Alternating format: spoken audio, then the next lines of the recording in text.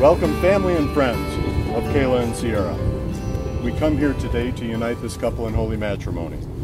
Marriage is an institution not to be taken lightly.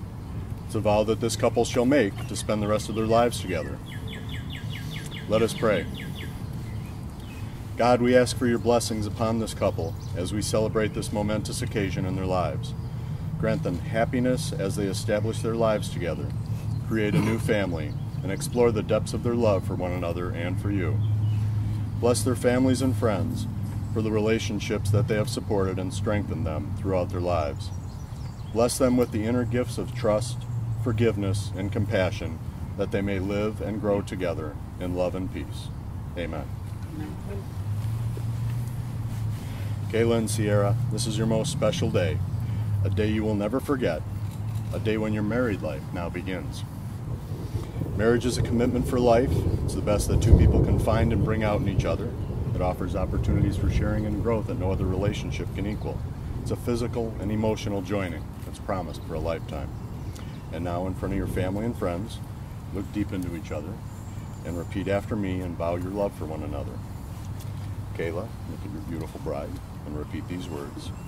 Sierra, Sierra, I take you to be my lawful wedded wife, to live together in marriage, to love you, comfort you,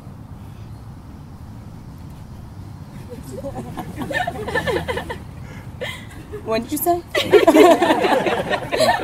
Oh, to comfort you, honor you and keep you, in sickness and in health, forsaking all others, to be faithful to you, for as long as we both shall live. Sierra, look at your beautiful bride and repeat these words. Kayla, I take you to be my lawful wedded wife,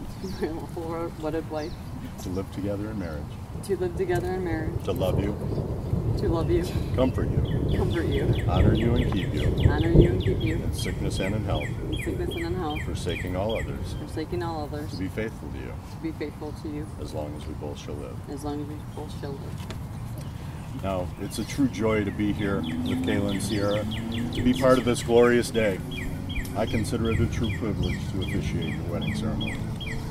Now, after this ceremony today, I sign this little piece of paper. This is your marriage license. Now, some folks have it in a nice frame hanging on a wall. Some put it in a nice, safe place. Now, regardless of what you do with this piece of paper, I want to tell you a secret. Just a piece of paper. This piece of paper is not a marriage. In fact, everything we're doing today is not a marriage. Don't get me wrong, this is a glorious day.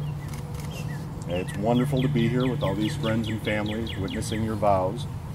But as wonderful as it is to be here, don't be confused. This is a marriage ceremony, a wedding.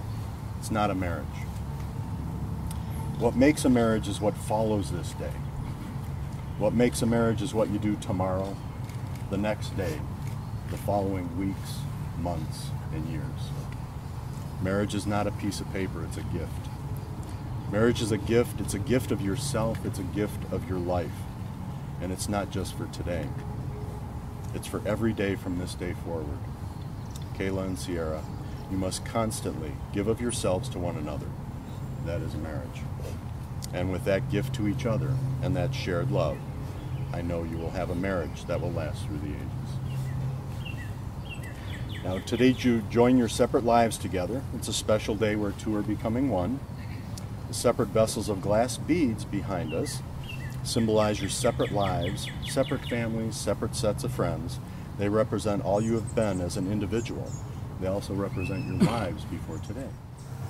Now, as the glass beads are poured into one vessel, the individual vessels no longer exist. They become one.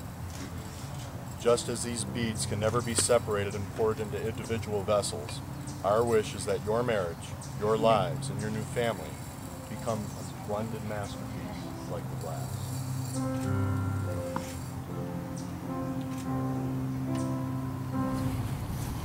And could I have the rings, please?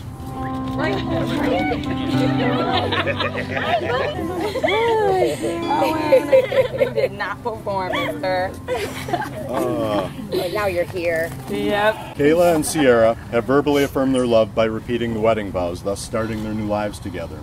We now look at another affirmation of that love. With no beginning and no end, the wedding ring is the eternal symbol of love. Our brides will now exchange rings, each placing the band on the ring finger of the other's left hand as they repeat the words, "With this ring, I pledge my love." And Kayla, you first. With this ring, I pledge my love. With this ring, I pledge my love. And it's nice looking on. Too good. Sierra, with this ring, I pledge my love. With this ring, I pledge my love. Come on, put it on there. Come on.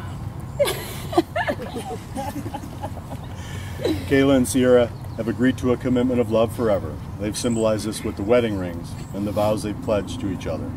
They stand here before us today, waiting to officially be pronounced married. But before I do that, I just have one more thing I want to do. Your wedding day is one that seems to fly by. It's a day filled with emotions, friends, rings, dances. Many people remember how fleeting their own wedding day was. So I want you to take a few seconds, look into each other's eyes, think about the happiness you're feeling in this place, in this moment. Really let that feeling register in your hearts and your minds. It's been said, a dream you dream alone is only a dream. A dream you dream together, that is reality. That new reality starts now. I ask all of you to join in the celebration of these unified lives. And witnessed by all these friends and family, I have the pleasure to pronounce you married. You may now seal your vows with a kiss.